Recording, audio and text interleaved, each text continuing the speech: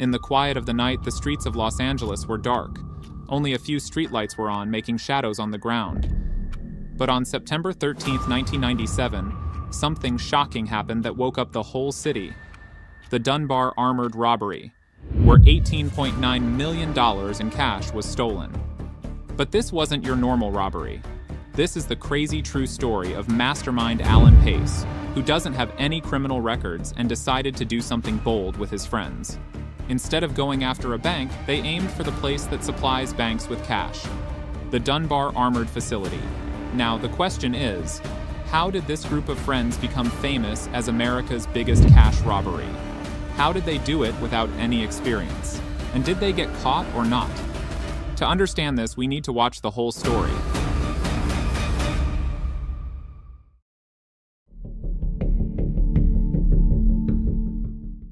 The mastermind behind this robbery, Alan Pace had worked as a security employee at Dunbar Armored and was familiar with the inner workings of the depot where the robbery occurred. With a year and a half of experience under his belt, Alan had risen to the position of safety director for the company. Alan knew everything about Dunbar Armored, like when money came in and went out. He thought about robbing it, but he knew he couldn't do it alone. He needed a good team he could trust. Alan knows there is only his childhood friend whom he can trust blindly, and they had not been troubled before with police records. During the night, they all worked as bouncers in different clubs around Los Angeles.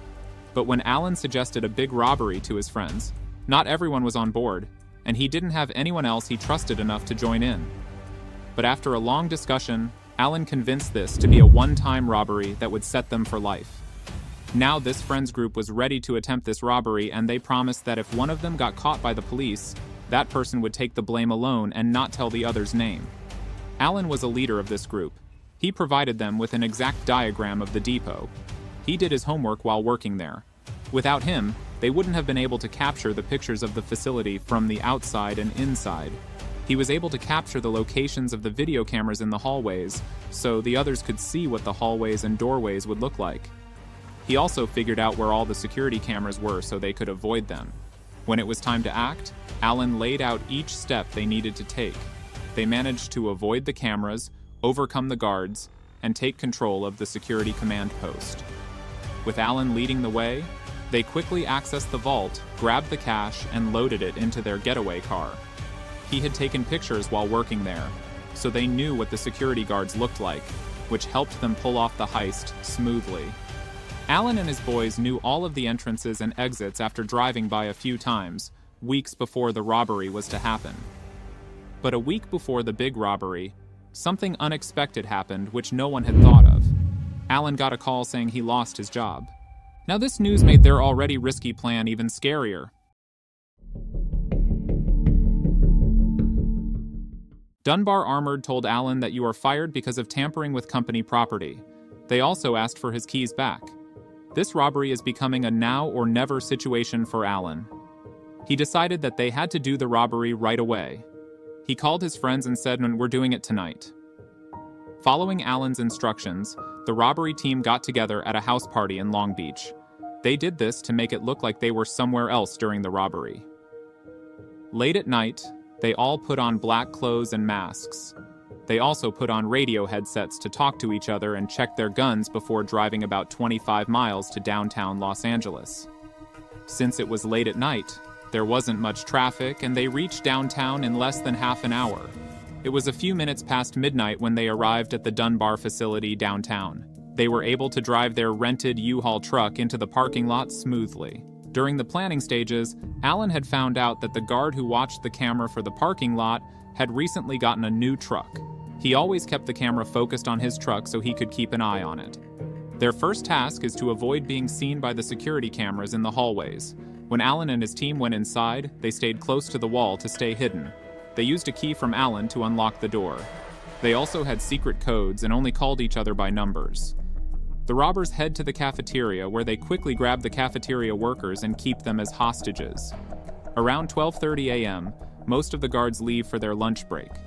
As each guard comes to the cafeteria, the robbers surprise them and hold them captive too, making sure they can't call for help. They tie up all the captured guards with duct tape, making them lie face down on the floor. They also take the key for the room where they prepare the vault from one of the guards they caught. This room had a camera they couldn't avoid, so they rushed the 2 armed guards inside. They tied them up and warned them to keep their heads down or they'd be in danger. One robber always kept an eye on them. Then, they pressed a red button, and a robber drove the U-Haul truck into the depot. This U-Haul truck is rented by robbers.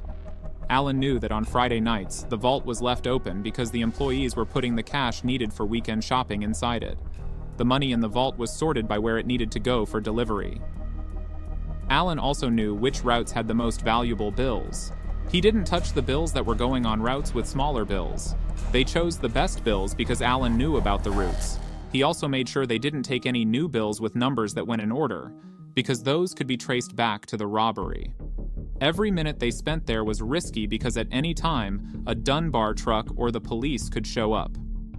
The robbers quickly put the bags of cash on metal carts and roll them to where the trucks are loaded. They put the cash into their truck. In just 30 minutes, they move a huge $18.9 million in cash. But before they left, they had 2 more things to do. They found the video recorders and took them along with the tapes. One was easy to find in a supervisor's office, but the other one was hidden. It was behind a locked closet in a locked cabinet, far from the vault. They knew about it because Alan's ex-girlfriend, who used to work there, told them. She used to change the tape in the backup recording system, and she shared this secret with him. The robbers also smashed cameras on the way out. Without a single gunshot being fired, Alan Pace and his crew have pulled off the largest cash heist in American history. The robbers went to an apartment owned by one of them and changed back into their regular clothes. They then returned to the house party in Long Beach and act normal. While many thieves might be reckless and spend their money right away, these robbers are smarter. Alan gives each member of the crew $100,000 to spend quietly without attracting attention. The rest of the money will be kept safe until it's safe to use it. They put the remaining $18.2 million in garbage bags and store them in a self-storage facility.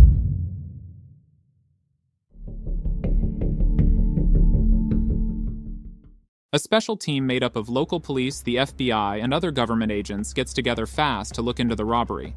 The Dunbar Company and their insurance company, Lloyd's of London, are offering $125,000 to anyone who can help catch the robbers. But the investigators soon reach a point where they can't find any more clues. There are no fingerprints to track down. During the robbery, the thieves only referred to each other using numbers, so no names to trace. And there's no video footage of the crime either. The investigators are sure that someone who knows the Dunbar Armored facility very well helped with the robbery. They think this because the robbers knew about backup security tapes and took them too. Now they're talking to the people who work there, hoping someone knows something important. During these discussions, one common question is, who do you think might have done this from among the employees? Surprisingly, the name Alan Pace keeps getting mentioned. The only clue the authorities have is a small plastic piece from a taillight found at Dunbar's loading dock. It doesn't belong to any of the company's vehicles. The FBI's forensics lab in Washington checks it out and figures out it's from a U-Haul truck that's 14 feet long. But that doesn't really help because lots of people rent U-Haul trucks in LA. The only person they know is Alan.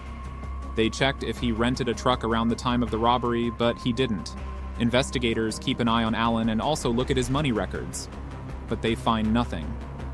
Alan is living quietly at his mom's house. He hasn't bought anything fancy.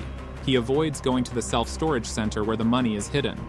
Surprisingly, Alan doesn't even have a bank account. The investigators can't find anything else. Over 6 months pass, Alan slowly starts giving money to his team. He plans to buy rental homes with his share of the money, retire, and live off the rent. Few times passes, the robbers start buying cars and houses with cash. They get other people to buy at least 10 homes at public auctions of foreclosed properties. These homes are either occupied by their relatives or rented out. The robbers come to realize that they accidentally took several bags of new money with serial numbers in order, which could tie them to the robbery. Alan advises them that this money needs to be destroyed. Some of the robbers go to one of their homes with a fireplace and try to burn the money. But US money doesn't burn easily, so it takes a long time. The robbers decided to go to Las Vegas instead and use the new money on slot machines. But the fresh bills get stuck in the machines, so they decide to wash the money in a washing machine to make it usable. More time passes. Alan starts a company called Extreme Entertainment that rents party stuff. But really, it's just a way to make the stolen money look clean. He puts his friends on the company's payroll and pays them all a lot of money. Everything is going smoothly. But one of the team members makes a mistake that ends up catching all of them.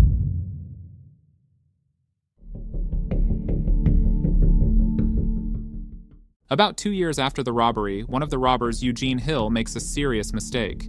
He hires a real estate broker to buy a property and gives him a bunch of cash that's still wrapped in the original bands. The broker gets suspicious and tells the police. The authorities look into it and realize that the dates and handwriting on the bands match the money stolen from the Dunbar place. They start looking into Eugene's money records and also ask for thousands of U-Haul records. They found out Hill rented a 14-foot U-Haul truck right before the robbery and returned it after.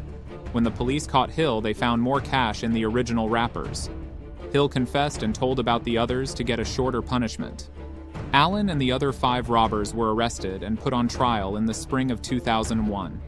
Alan said he didn't do the robbery.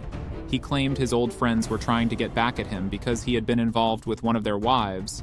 4 of Alan's team members admitted they did it and were sent to prison for 10 years. The 5th robber got 17.5 years. Alan, the mastermind of the criminals, received a 24-year prison sentence. Additionally, the robbers are told to give back $18.9 million they stole. Investigators have found around $7 million of the stolen money. Most of it was used to buy houses, cars, and other things. It's believed that hundreds of thousands of dollars were either burnt or lost while gambling in Las Vegas. Many officials believe that as much as $10 million is still hidden somewhere. However, as of fall 2024, this money has not been discovered. Check out our BlackRock video for all the thrilling details. It's packed with suspense, surprises, and fascinating stories. Don't miss it.